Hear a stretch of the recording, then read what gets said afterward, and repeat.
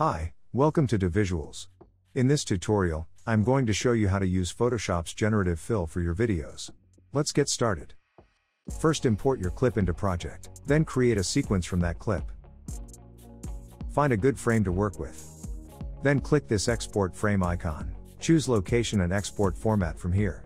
Now we are ready to switch to Photoshop to use Generative Fill for extending our clip. After you open the frame in Photoshop, first duplicate the layer. Then choose Crop tool to extend the canvas. Click out of the selection. Select both layers to adjust the position.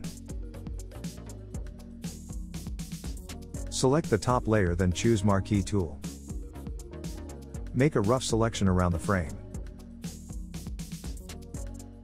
Invert the selection by clicking this icon. Now we are ready to generate the empty portions of the canvas. Click Generative Fill from this box.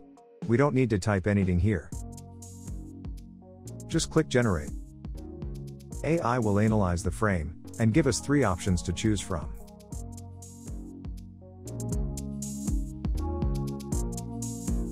I think the second option is the best.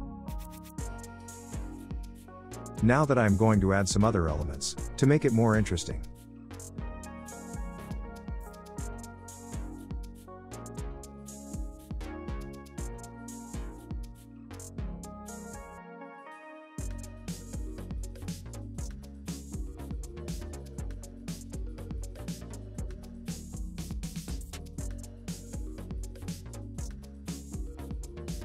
Okay, I think this is enough.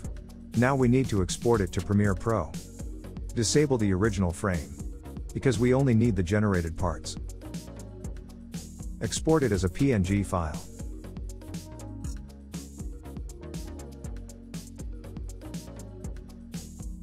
Bring the frame into Premiere Pro, drag it into Timeline.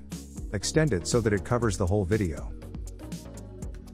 Then bring the original video on top. Select the top clip, then choose Rectangular Masking tool. Create a mask around your subject. Increase feather so that it blends better. If there is still some blending problems, apply Lumetri color to generated clip, then adjust the color.